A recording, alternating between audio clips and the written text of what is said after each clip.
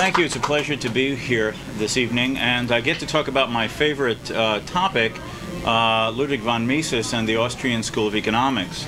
I got interested in the Austrian school, in fact, when I was in high school back in the 1960s. And so much so that I decided to major in economics when I went to college and university, and was very fortunate and lucky to be able to basically devote a lot of my time to doing research, writing, and presentations on Austrian economics at Hillsdale College as the Mises professor. But what I noticed in doing my reading and research and thinking about members of the Austrian school was that, in fact, there was very little that was known about or written about Mises himself, his intellectual development, his personal history, his background, the activities and events that he was involved in the Vienna between the two world wars. Maybe some of you are familiar with his own book, Notes and Recollections, which is his memoirs. But in fact, I found it an extremely frustrating book to read because in comparison to many well-known or prominent people who in their later years write their memoirs or their autobiographies, he wrote an extremely cryptic and skimpy memoir. There's very little about his activities in Vienna, what ideas or events he was involved in. In fact, it leaves you more frustrated about what you wanted to know than what it reveals. And as a consequence, quite a while ago, I thought what would be a useful task would be trying to begin doing some research on Mises's personal background, the events of his life, and try to incorporate that into an intellectual biography, which I am hoping to be able to get done in the not too distant future.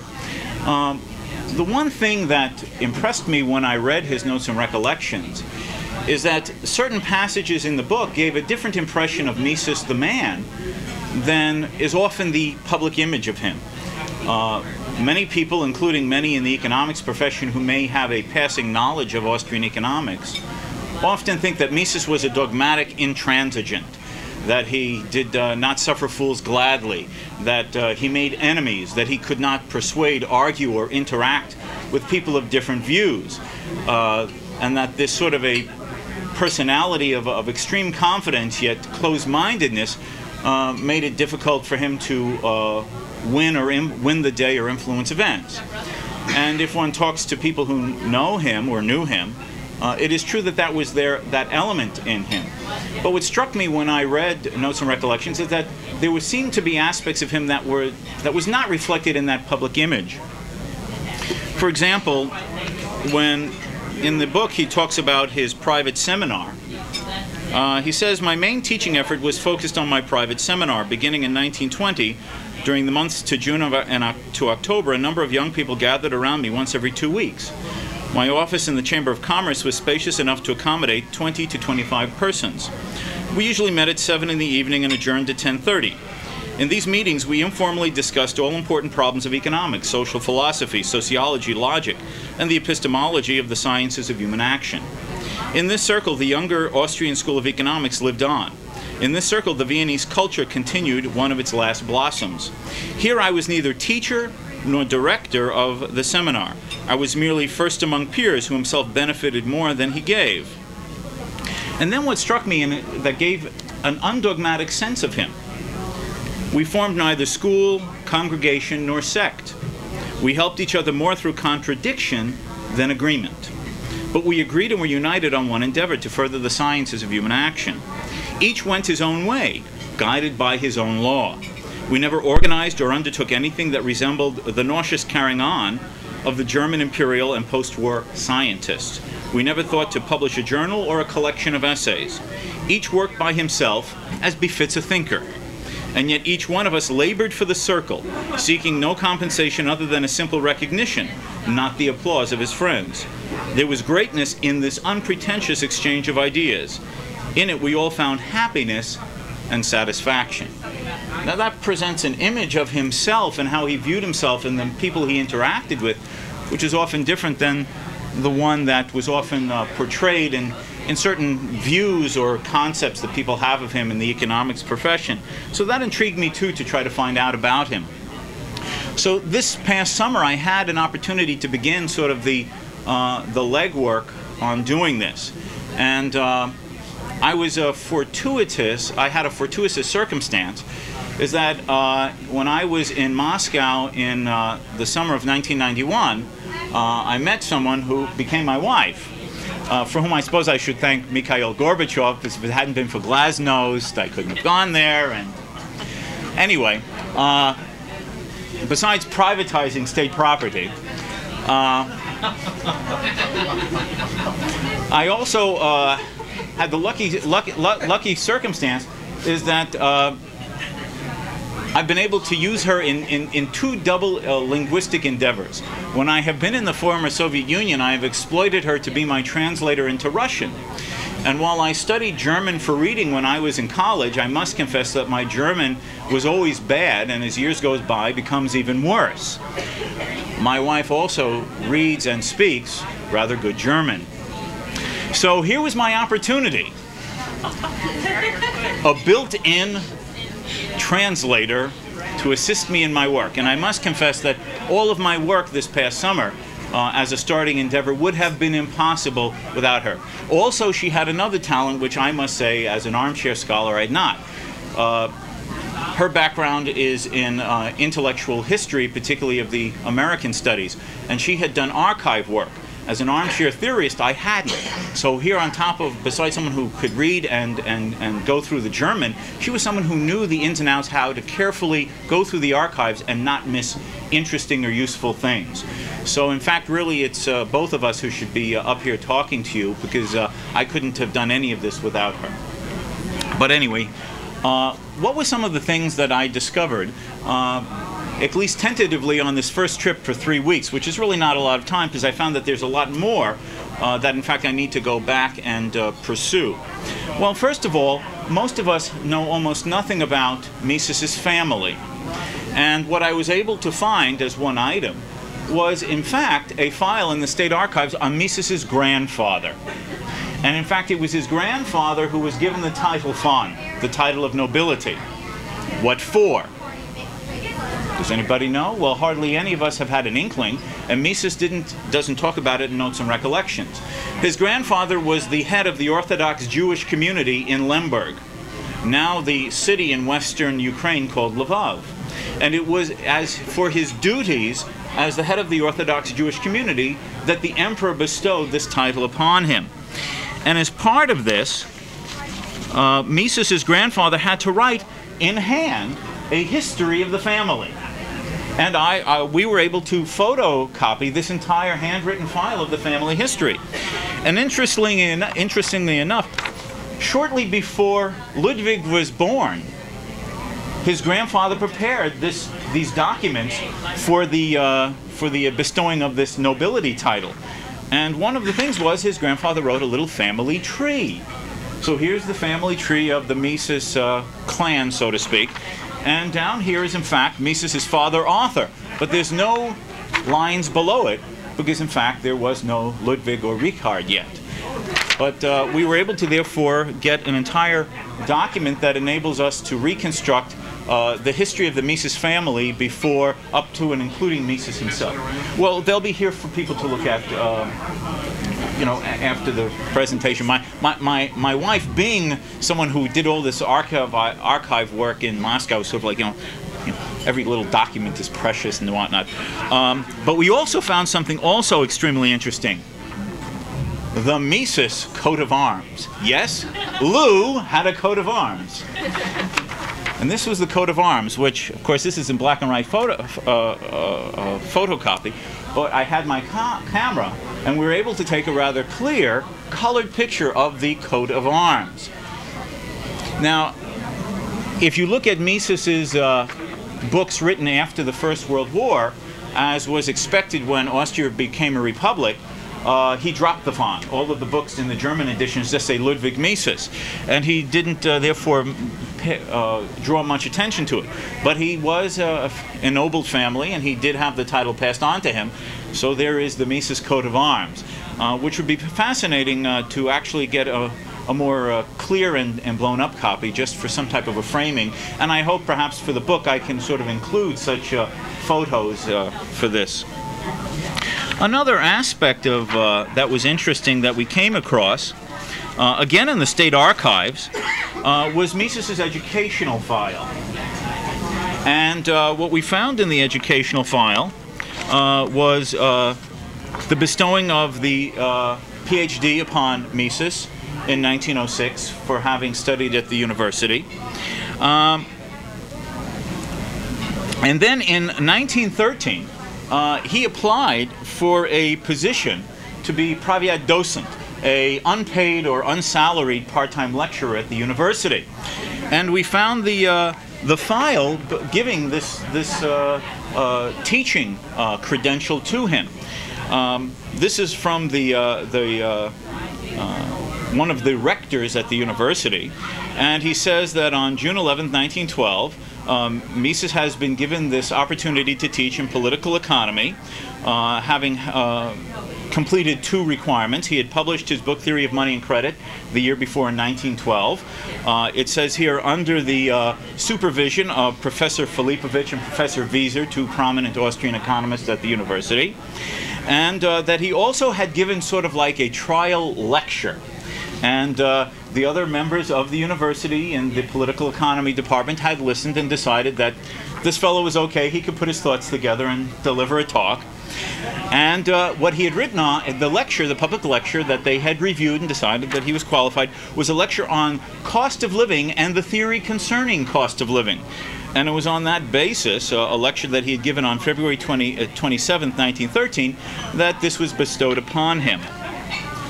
Well, then also the one of the deans or rectors at the university had said, well, this is fine, but we need to have Mises's vita. We have to, an official statement. And we found the documents that Mises signed with his own signature on them. For example, well, what was Mises qualified to teach? Okay, what could Mises teach? We can't have this guy teach anything. Well, he tells people what he's qualified to teach. And he typed this up, and his signature is there. He said that he was qualified to teach monetary theory and banking. He was qualified to teach commercial trade theory. He was qualified to teach a course on modern capitalism. He was qualified to teach a history of the Austrian economy in the 19th century. He was qualified to teach a course on the history of Austrian currency since 1848. And he could teach an introductory course on the principles of economics to beginners. That's like Econ 101. And he could also teach an introductory course on beginners on the principles of economic policy. And then his actual curriculum vitae, which has the official state stamps on it, again 2 pages with his signature at the bottom, is very much like the vita that he had prepared in 1909 when he applied for a job to work with the Chamber of Commerce in Austria, and which Margit von Mises translated and includes in an appendix in her own book. But whereas the Chamber of Commerce vita was prepared in 1909, this is in 1913 when he has been working at the Chamber for a while, and he explains that his duties at the Chamber have included problems of economic policy, evaluation of tax legislation, and dealing with evaluations and critical proposals on various commercial policy theories concerning the legislation. But what's interesting is how he tries to assure himself for them to approve it. And that is, he says that at the university he has studied with all of these famous and important and significant professors who have influenced his thinking profoundly. And now, having learned so much from them, he now wishes to share all the knowledge he's gotten from them by standing beside them and teaching with them at the university. In other words, he's buttering them up. So, and that on that basis, he was able to get his status to teach at the university. Then we found there the actual document, which was dated May 7th, 1918, And this document was saying is that Mises was no longer just this unsalaried professor, but he was promoted. He's still on salary, but promoted. He's now an associate professor, and this was May 7th, 1918. But what was interesting about this document is a stamp that's on it.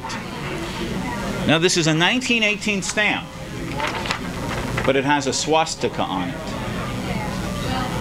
What had clearly happened is that after the Anschluss in March 1938, Mises, who was not one of the favorites of the German National Socialist Party, and as some of you may know, Mises's personal papers and library were carted off by the Gestapo and disappeared. Obviously, some Gestapo agent had been given the instructions to go through the educational files on everyone who was considered on their not to be desired list, to check if there was any information that can be used against them. So this 1918 file had been perused by a Gestapo agent, and he had stamped that, yes, it has been looked at for information to be used.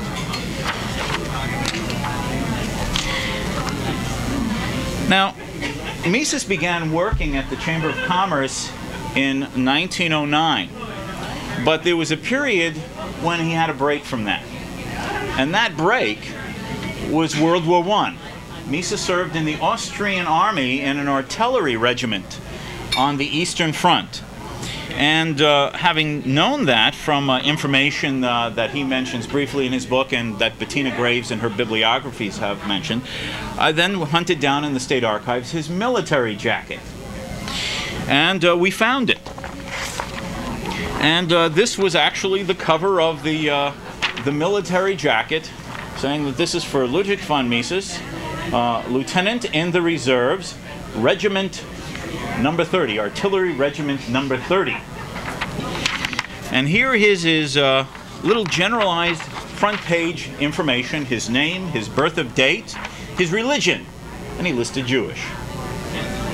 And then in the rest of the files are when he served in the reserves. He did a year in the reserves. He then, like being in the reserves, had his period when he served a certain number of days for a month following that, and when he was given good reviews and that he had done his duty. And then, of course, came the war. And what we found in the archives, which was new information to me, maybe people like Leonard Liggio or Ralph, who had opportunities to meet Mises, and such as Ralph, who studied with Hayek, perhaps they knew this, but I did not know that Mises had in fact been decorated for bravery under fire during World War I. And he in fact was decorated or cited 3 times. And one of these, which I've brought here, was in, let me get my notes here, was for action on July 31st, 1917. Let me give you the background. The war had not gone very good for the Russian army through most of the campaigns of the First World War. In fact, the Germans had occupied a large part of what then was Russian Poland and parts of what today we call Latvia and Lithuania. Though the Russians had pushed into parts of eastern Austria, the province of Galicia, where in fact Mises had been born. On July 1st, 1917, the provisional government of Russia attempted to regain the offensive on the Eastern Front, particularly to bolster the provisional government. And what was begun, what became known as the Kerensky Offensive. And Mises participated in resisting this Russian attempt on the Austrian front. And the handwriting was unbelievably difficult to decipher. The commendation was written by obviously his senior officer. My wife Anna, who had to study this with a magnifying glass just to read the words. I mean, the handwriting is terrible. Has told me that not only was his grammar bad, but his spelling was bad. So Mises worked under an officer who obviously had not gone to the best of schools. We both of us are saying, now wait a second, those letters are?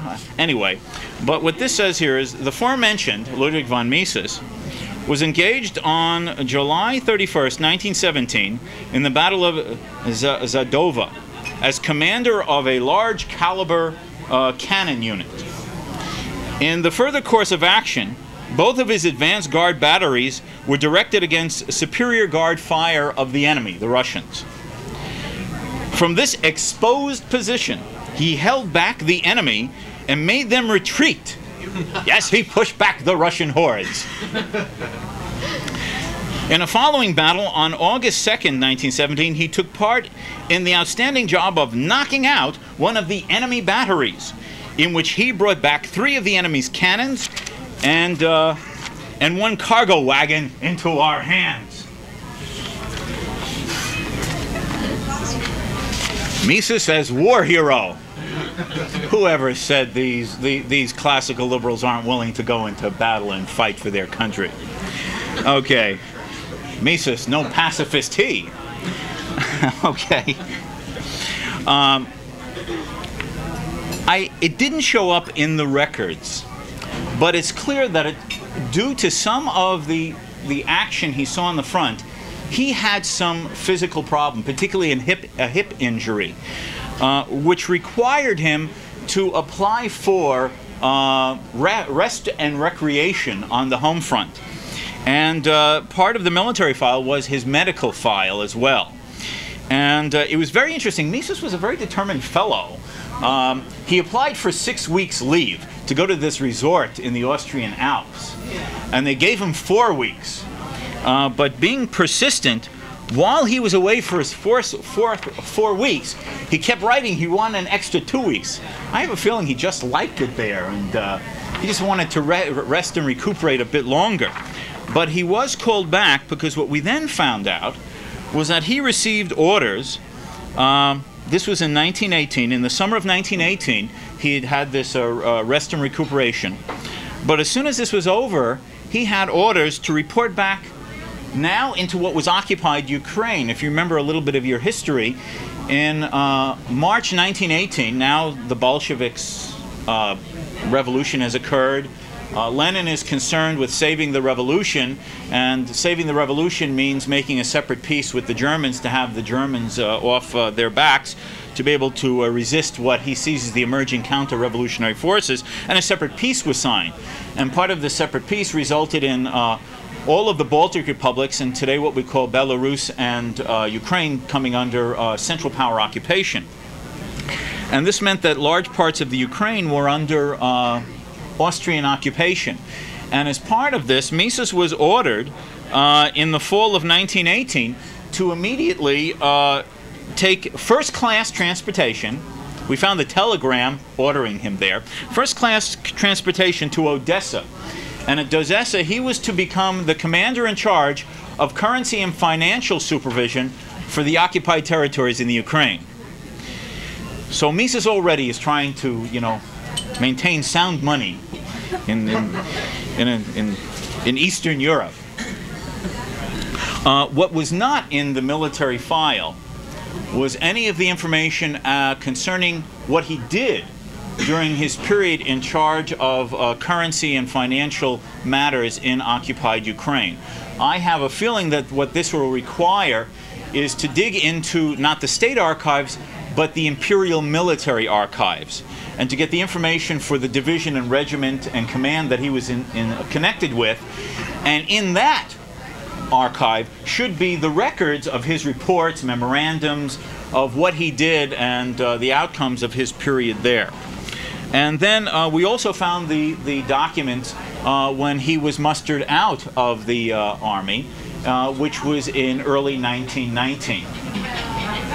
After the war, he went back to his job at the Chamber of Commerce, but he also had another position for 2 years at the end of the war, and that is he was the Austrian commissioner for the League of Nations for Austrian reparations. And I did not have an opportunity to go through those archives in Vienna. I'm hoping to make a trip to Geneva where the League of Nations archives are, because it would be very interesting to see, because some of you who may know some of the history after the First World War, there was a large controversy and dispute among the governments of Europe and the United States, and among economists in the interwar period concerning problems of reparations. could the defeated country, in its condition of economic devastation and reconstruction, afford to pay reparations? And it would be interesting to see, and I hope to be able to see getting these archives, how Mises managed and worked and put into place the Austrian payment of reparations, and how he saw financially this was to be done. I didn't have a chance to go through this. I'm hoping to. I must say that one of the most difficult nuts to crack in Vienna when I was there was the Chamber of Commerce. I met with a few times people who presently work at the Chamber of Commerce, and I'm beginning to get from them items from the Chamber archives, specifically internal speeches and memorandums and policies analyses that Mises did for the Chamber, analyzing both international and Austrian financial and monetary and trading policy. And these seem very interesting, and I'm hoping to be able to get more to reconstruct his experiences as economic policy evaluator, policy proposer on fiscal and monetary and currency policy from a period from before the First World War until 1934. Because we often think of Mises as sort of the a priori theorist, always emphasizing economics as just a theoretical science and no empirical aspect. But in fact, Mises, as policy analyst, had to deal with quantitative statistical data all the time for his policy evaluations for the Chamber. And I hope getting more of these, I'll be able to reconstruct Mises as concrete empirical policy analyst. One aspect of this policy portion of Mises's work is then, as some of you may know, he helped found in 1926-1927 the Austrian Institute for Business Cycle Research, of which Friedrich Hayek was the first director. And we were able to get into the archives of the Austrian Institute of what is now called Economic Research. And this was very interesting because no one had been in these archives, clearly, since the Second World War. One of the directors, who we got an opportunity to meet and get to know a little bit, ended up giving us carte blanche to go into the archives. So we went into the basement of this building, and everything was in total disarray. There was no order. The oldest ones were on the bottom shelves, which is, great to preserve documents. We were there for a week. This Institute archives took us a week to go through out of the 3 weeks. We came out with our hands black each day. We had to arrange and organize the archives and put them into plastic folders to preserve them. And we also had opportunities, to do two things. One, to photocopy everything. And I'm now in the fortunate position that I, in fact, perhaps not for Mises's biography, but as a separate monograph or perhaps journal article, I now am able to reconstruct and write, I should say we, my German linguist here, to write what in fact will be a history of the first 10 years of the Austrian Institute of Business Cycle Research, when Mises was serving as vice president. Hayek was the first director and then replaced as director by Oscar Morgenstern to the period of the Anschluss.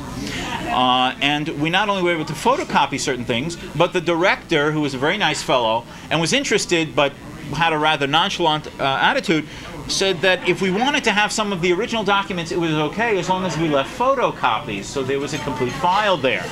So we were able to get some originals, such as this is the speech, very brief.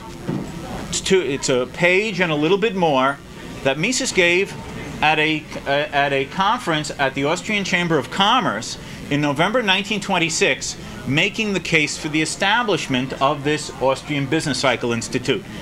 Now, what is Mises's argument? I found this fascinating. Basically, the gist of it, to give the brief version, is he says there are many institutes that have formed around the world concerned with the problem of looking at economic and business cycle phenomena with the use of statistics. We cannot deal with either theory or policy without a careful and detailed background of the statistical phenomena. What is missing in Austria is an independent, objective such institute. Too often, the statistical studies are influenced by the biased, subjective interests of the institute or the party that has organized work in this. And therefore, he is proposing and making a strong case that there be financial support for this institute, that there be an endorsement of this institute, precisely because it will be the supplier and the evaluator of the hard statistical facts to do better policy judgments without being influenced by the biases of party politics. And he says, and also pointing out, obviously, as bureaucrats tend to be bureaucrats, he says, and you need not worry that the people of this institute will fall back. And I don't believe he uses the word laziness, but that's basically, he says, don't worry, these aren't going to be lazy bureaucrats. You'll get your money's worth out of them. And in fact, he did set up the institute. And what the records also showed in the archives is that Mises was a great fundraiser. Yes, Mises as fundraiser.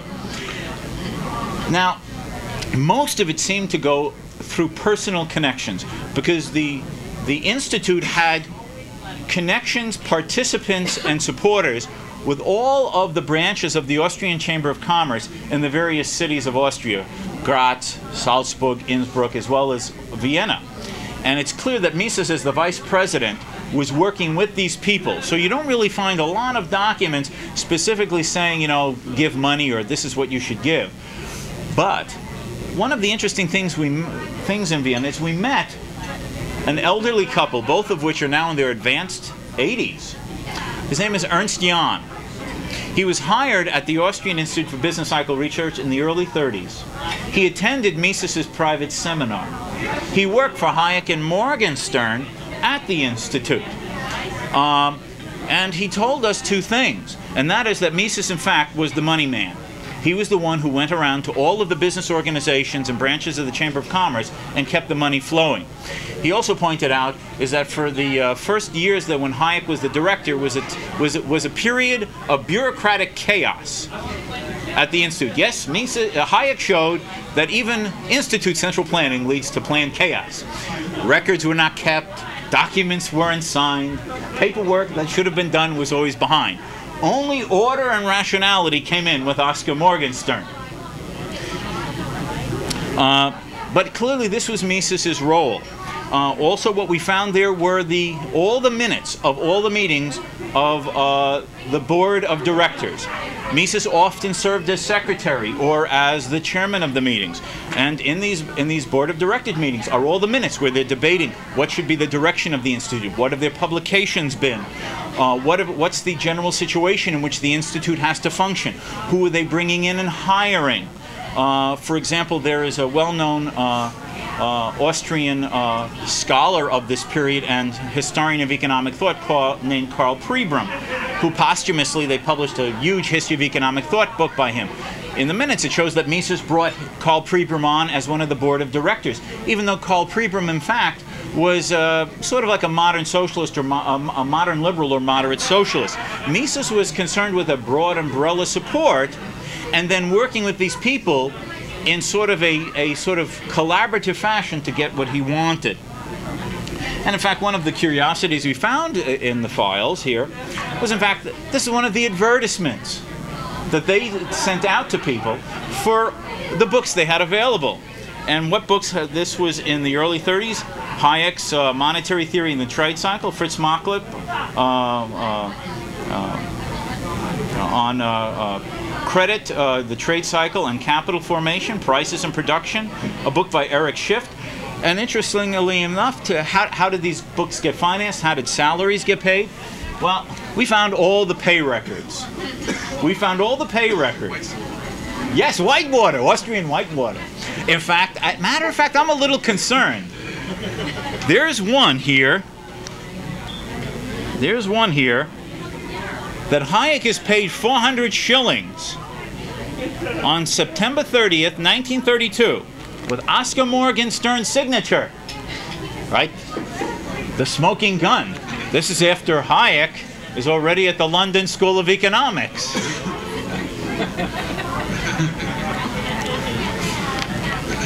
We'll hide that one. We'll shred it. Anyway. But these were some of the type of documents that we were able to find. Also, interestingly enough, whenever the board of directors meetings occurred, all of the attendees signed them. And so here are signatures. We have Mises' signature is distinctive there. And it's very interesting. We have the signatures of many of the other leading Austrians of the time. A very well-known in the German language Austrian capital and monetary theorist Richard Striegel is here. We have one in which Mises' name is right above Hans Meyer, who is the Austrian professor of economics at the university and the black sheep of the Austrian movement, a Nazi collaborator. And in fact, we even found in the files this, a postcard written by Hans Meyer to the Institute saying, "I can't attend your meeting because I'm off on vacation." And in fact, we interestingly found such postcards from, for example, this fellow Karl Pribram saying, "I'm off on holiday and this is where I am in the Alps, leave me alone. But if you need me, here's my address."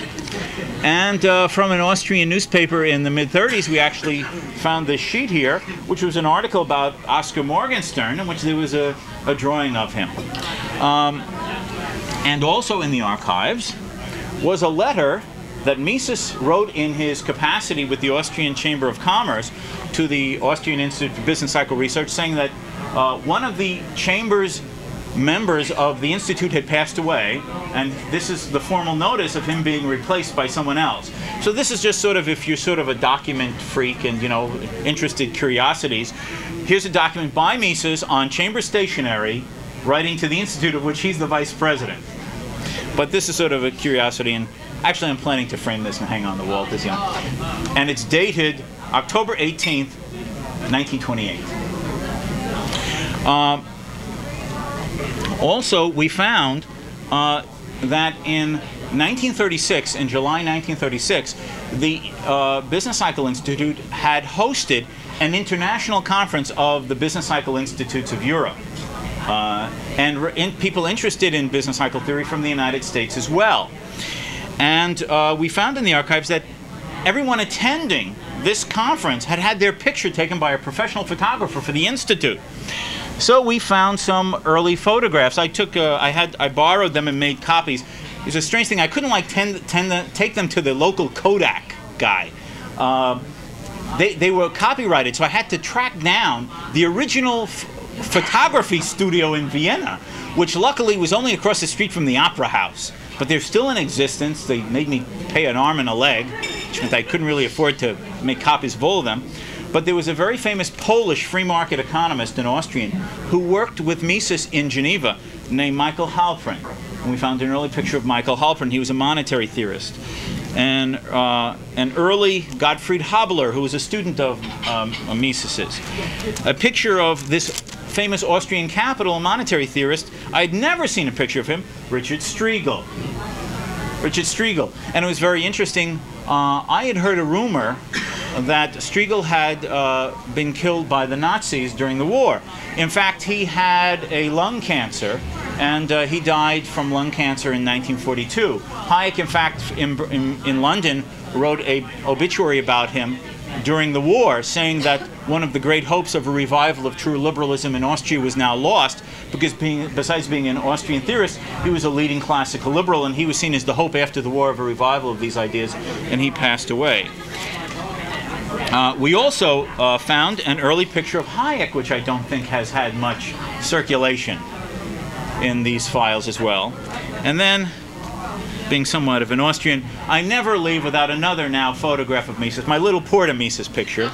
My little Porta Mises, which I also found in the archives. And I don't think this picture had been seen before either. This was the picture taken of Mises at this international conference, which I also had to pay an arm and a leg for a copy of. Also, and we almost choked, is that, oh yes, and then one other thing is, what I found, there was a group photo from this conference. And in this picture, in the middle of it is Mises, and he is being politically incorrect in the group of non-smokers. He's holding a cigarette. My kind of guy. Yes, I do smoke with great pleasure. But there he is, holding a little cigarette, looking like a happy guy. And none of the non-smokers are looking cranky at him. Ah, the old days. Anyway, we have Oscar Morgenstern here. We have Gottfried Habler. We have Alvin Hansen, who was later became a famous Keynesian economist. and a number of other prominent economists are all in this little rogues picture. And this picture, to my knowledge, has never been seen before. And this was sort of I considered a very, very nice and find.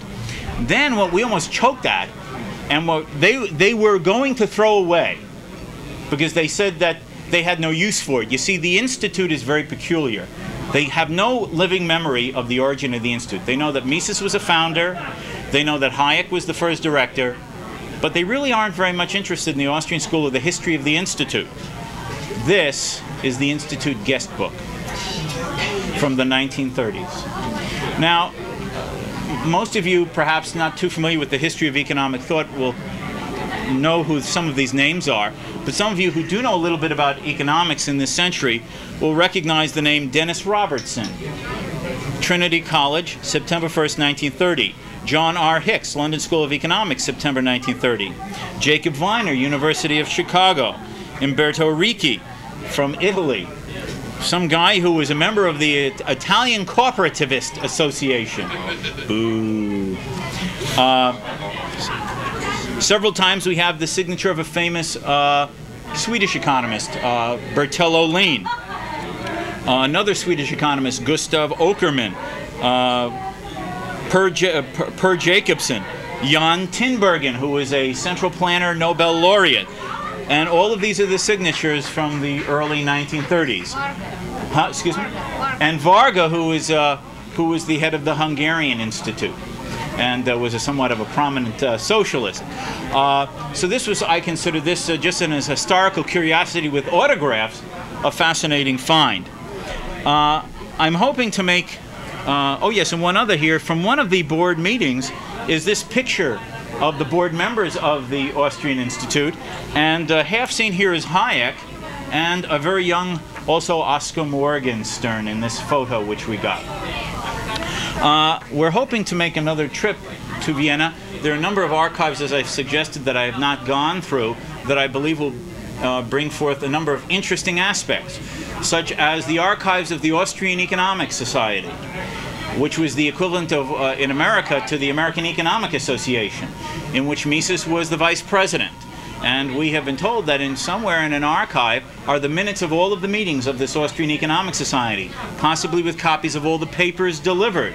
This would be fascinating for the following reason.